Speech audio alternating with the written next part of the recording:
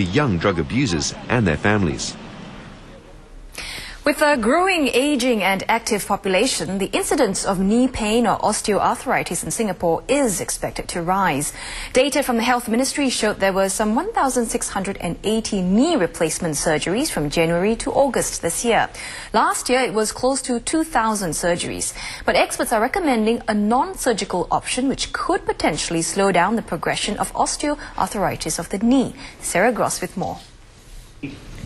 The progressive wearing down of the cartilage bone lining leads to osteoarthritis. While it is the most common form of arthritis among the elderly, doctors say it is also a condition seen in younger patients due to their participation in sports. A local survey conducted among the elderly showed that many live with knee pain for 5 or more years without consulting a doctor. The survey found that when it came to undergoing surgery, only 1 out of 10 respondents were open to this option. Now, some of the concerns respondents had towards surgery was fear of pain, how much it would cost, and how long it would take to recover.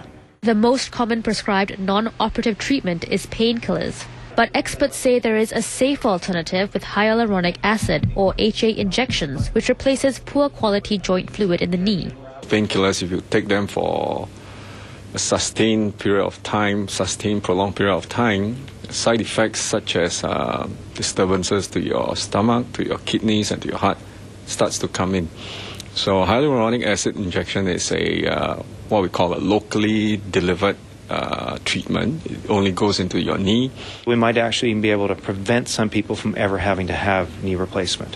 And there are studies now that show HA injections can have an effect, just one injection can have an effect that lasts as long as 40 months. However, doctors recommend that losing weight and modifying high-impact activities should take priority before HA injections.